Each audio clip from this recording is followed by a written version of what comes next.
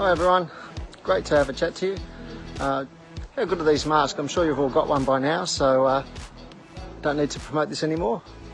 Just slip that one off. It's great to be able to give you an insight into my time at the club. I first joined the club back in '84 and soon got my bronze and got involved with the club as many areas as possible, like the newsletter and many patrols, training for my awards, and just basically having a good time down the club, as we all do. I got involved with the first Channel Challenge way back in the early days, and that was all about trying to bring some much needed funds into the surf club. Also got involved with IRB racing with Stewie Irving. We got a third at the Aussie titles one year and won many state championships with our Merc outboards, and that was another fantastic, exciting period in our lives. I went on to get all my awards and worked as a lifeguard over summer while I was studying phys ed at uni. Then got some part-time work with Lifesaving Victoria and was appointed full-time as the National Development Officer for Surf Lifesaving Australia.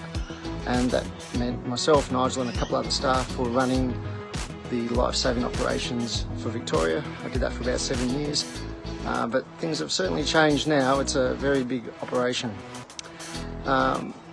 After my time at Lifesaving, I left there and started work with Sea-Doo Australia and helped write the first training manual for jet skis, and went on to become the first RWC assessor in Victoria, and I was basically the only one for many years. From there I went on and got involved with nippers with Lisa, Jacob and Brody, and now enjoy patrolling with them. I also like doing the jet ski patrols, and I currently have spent the last 3 years training in China, setting up training protocols and jet ski regulations there. So you never know where your learnings in lifesaving can take you. It's taking me to the Maldives, to China, and all the states of Australia. The club is an amazing situation now, with incredible committee, incredible setup.